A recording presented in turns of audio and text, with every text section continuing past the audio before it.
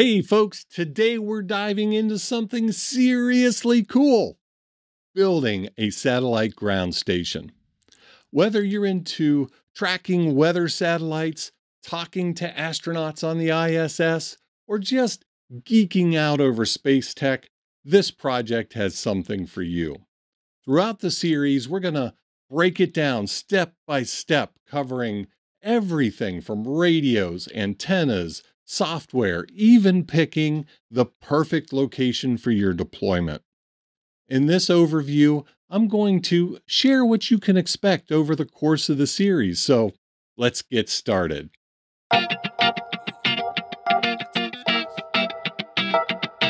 Welcome to the overview of a brand new video series chronicling the installation of the satellite ground station here at W5ITR.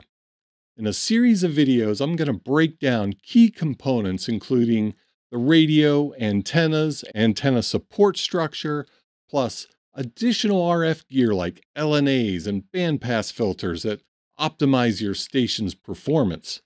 You'll see how it all comes together with orchestration, sequencing, and automation, and the satellite software you'll need for your shack. We'll explore site selection and how it influences system choices. And we'll take a look at my solution for bringing coax into the shack.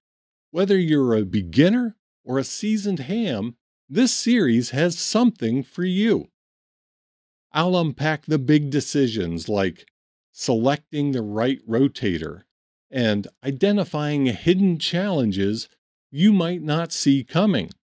I'll break down the costs and share my personal approach to tackling a project like this. Throughout this series, we'll cover everything from the tower build, the RF components, automation setup, and joining the SatNOGs network.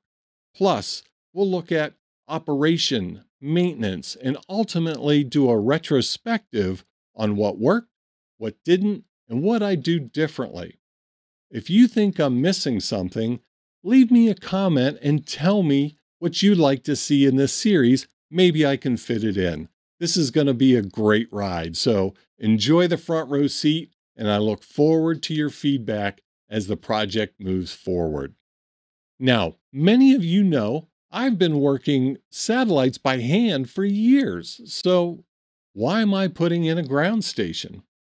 It's a valid question, and it's the type of question you should be asking yourself for any project you consider in your own shack or in any other context.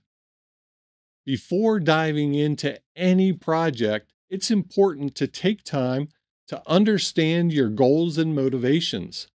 Doing so helps you with decision making, and it reduces the chance that you won't get all you hoped for out of your time and investment. It's a good practice for any project. And with that, here are my goals for my satellite ground station. Number one, I want to work more satellites. One of my primary goals is to operate satellites more easily year-round. I love operating outside, but in the sweltering heat of a Texas summer, running outside to catch a pass can be easily overlooked when it's 100 degrees out.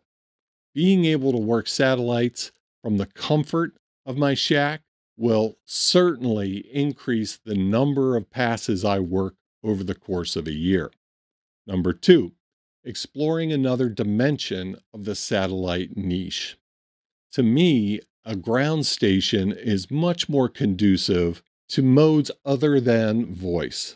I am looking forward to delving deeper into satellite digital modes, CW, and telemetry. Number three, contributing to the SatNOGs network. For a while now, I've had a goal of being able to contribute to the SatNOGs network. This is a citizen science global initiative revolving around satellite ground station sharing. By making my station remotely available during idle times, I'll be contributing to this collaborative effort. It's rewarding to know that I am part of a larger mission assisting others in their pursuit and understanding of space and radio sciences. Number 4, making more contacts from my home grid. Currently, most of my contacts occur in grids outside of my home grid. I have optimized my mobile rig for travel. It goes with me to hamfests, camping trips, and whenever I go visit my family. I'm primarily a roving operator. One of the coveted ham radio awards is the AMSAT Gridmaster Award. This award requires collecting confirmed contacts for all 488 grids in the contiguous US from a single grid square. Now, chasing awards has never been my goal in amateur radio, but there are a few awards that I feel really mark one's progress in the hobby. From my perspective, achieving the Gridmaster Award is so much more than a technical achievement. It requires a real connection to the satellite community.